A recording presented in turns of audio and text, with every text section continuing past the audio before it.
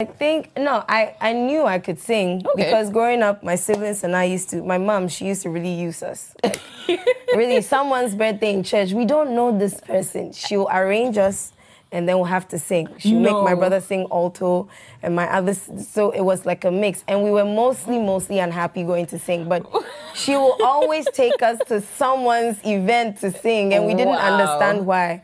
But I will say I stumbled upon this blessing because I didn't even think I was going to be doing music. Really? Yeah, no, because the family, the home I grew up in, music is not one of those things they saw as, oh, important, or, you know, it was just school, books. You know, when you're done, you maybe do your master's, then office, you just keep going to school and keep, you know, do a desk job.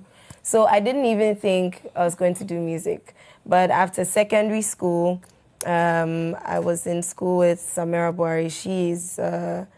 I started a girl band with her. We went to see my producer at the time, and I sang. I didn't know how heavy all of this was, you know.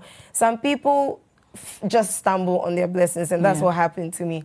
I didn't know how heavy it was. He said, sing. I sang. Then they called 2 other people to come and sit in the studio. Then I sang again, and they were like, oh, my God, your voice is so good. I said, thank you. And then that was it. And then I started singing. So it was as I kept going, I realized, ooh, this is really me.